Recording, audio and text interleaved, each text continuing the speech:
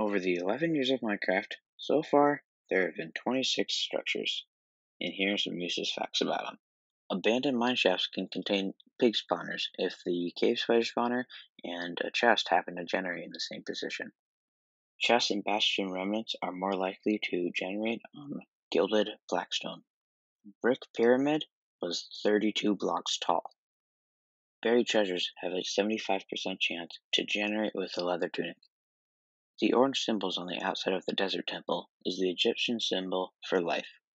Desert wells can't generate above Y128. Dungeons were added all the way back in Java Edition's InfDev stage. End cities are off-centered. The largest end spike contains a total of 9,167 obsidian. There's a fossil called Spine 3, and it is theorized that that fossil is of the giant mob.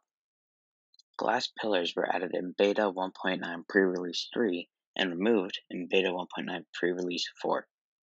In an igloo basement, there is a block of polished andesite hidden under red carpet. InDev/InfDev houses had stacks of 99. A dispenser in a jungle temple uses a loot table. Nether fortresses only contain 3 full blocks, those being nether brick, soul sand, and spawners. There are 14 types of nether fossils. Obsidian walls were in the game for 14 days. Icebergs can sometimes generate onto or even inside of an ocean monument. Ocean ruins were never supposed to spawn on land, but the feature was kept because it looked cool. The Pillager Outpost can spawn in 4 more biomes in Bedrock than it can in Java. Ruined portals have a 7.3% chance to generate with a clock in the chest. Only in Java, shipwrecks can have normal logs, and only in Bedrock they can have strict logs.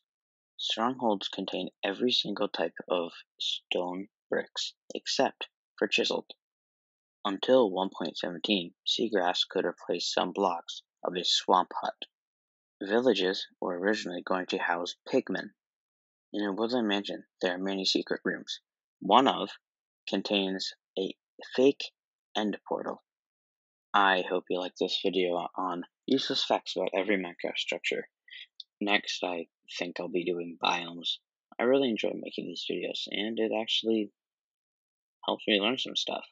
Which, I mean, it's pretty nice. See ya. Oh, and also, the unicorn I built got 6th place. It's not that good.